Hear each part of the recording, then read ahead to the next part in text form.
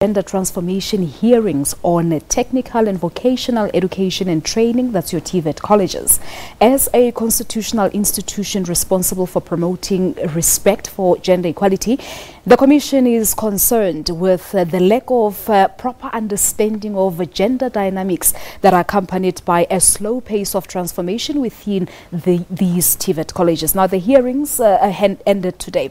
We talk about what transpired there with Dr. Ntabise Moleko. Dr. Moleko is the acting chairperson of the Commission for Gender Equality. Good afternoon to you. Thank you so much for coming through. Thanks for having me. Now, we understand some colleges, TVET colleges that were summoned to appear before the hearing, didn't make it yesterday. So what happens going forward? So the process is we issue a notice to them to appear according to our Act, Section 18 of the Act.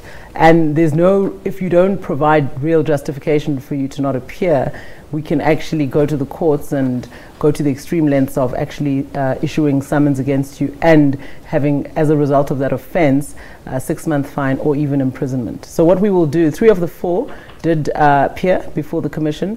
1 did not appear, and that was Coastal College.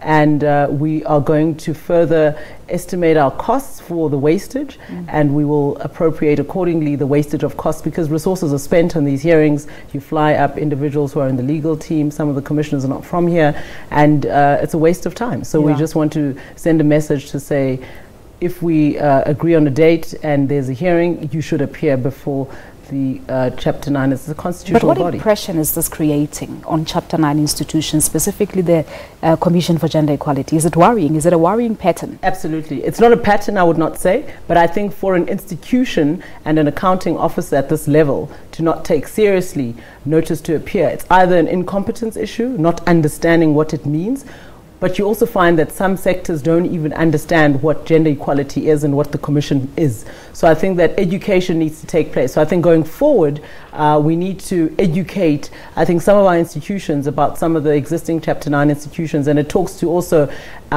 highlighting the need for us to be actually more effective in being known and doing more to get our message across. So I think it's internal but also external, but I think it also speaks to the issue of incompetence as to an accounting officer not taking seriously a notice to appear before an institution like ours is very concerning. It speaks to competence in the sector itself. All right. So what really prompted these hearings?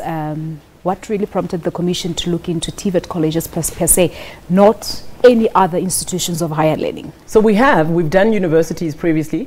Now we looked at TVET colleges because we haven't looked at them previously, and we believe that they're a key instrument to transforming the economy and also the education sector. So we believe that TVET colleges have massive implication, and they directly influence marginalized communities, rural communities, communities on the peripheries, and particularly with some of the changes that are proposed in the education system. TVET colleges require specific focus and to look at, are they equipped, do they have the necessary capacity to actually deal with what the country is targeting going forward. And so we wanted to look at specifically the TVET space. We've never done it as a commission either, and we thought this would be a good place to start, and I think it was a good thing that we did. All right. So in terms of choosing the TVET colleges to appear before the Commission, how did you go about doing that? Because I think we have more than 50 TVET colleges in South Africa. Correct.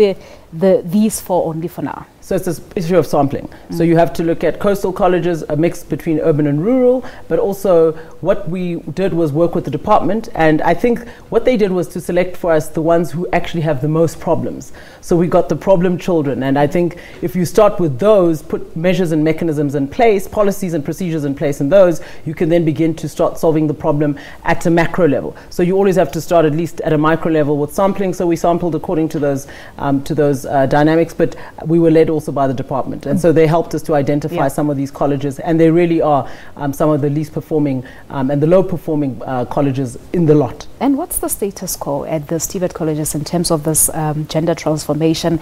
Let's just talk a bit about vulnerabilities and perhaps some risks that are experienced by women in TVET colleges. So we look at, there's a 3-prong approach. There's management that you look at, there's students, and there's actually staff that's academia within the TVET space. So we look at all 3 levels. We look at, for instance, I think The most important is the students. Are they safe on campus? Is there any sexual harassment policy in place? Should there be transgressions in that regard? We found that in most of the colleges, there was no sexual harassment policy. We found that some of the important policies addressing safety and security are in draft format. So it talks to the issue of there are ineffective mechanisms at the college level to respond to such problems. You then have to look at academia. Is there adequate representativity of your middle management and also some of your lecturer staff, particularly in what we call STEM-related sectors? So not all the TVET colleges are in the sciences, technology, engineering, and math sectors, but some of the non-normal sectors where women are underrepresented. You want to change the interface between the scholars and the learners. You want to have underrepresentation changed towards some of these subsectors, and you have to use career guidance and other tools that make some of these subsectors interesting for people that don't ordinarily have information. And then the last leg is the executive management and the principals. These are appointed by the custodian, which is a department. We then looked at representativity in terms of transformation and whether there was gender parity at a wage level, but also at a representativity level, at a senior management level. We found there to be, in most instances, there's usually 4 DPs, what they call deputy principals. These were weighted towards usually the male counterpart. 75–80% were usually male, and predominantly it would be one lady in the deputy principal role or as a principal. So you're finding that the weighting is towards underrepresentativity. So the question is, what measures and mechanisms can you put in place to change this? Yeah. So we said that let's put targets in place in the employment equity plans. Let's monitor these over the 2 to 3 year trajectory. Let's work with the department which sets performance targets for the principals themselves, which we don't do, so that they have this as a KPI. If you don't change the behavior and incentivize good behavior, you are unlikely to see any amendments. It's very interesting, Dr. Moleko, because I once had a guest here on the show talking about transformation at institutions of higher learning, and I think she painted the very same picture, but for hers, I think it was from the Universities of Technology's perspective.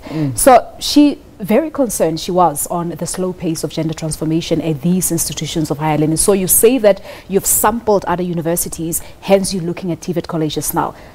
What did you find? So the other universities, I mean, we looked at, when you talk universities in South Africa, these are also more independent than TVET colleges. They have councils, they have their own appointing procedures.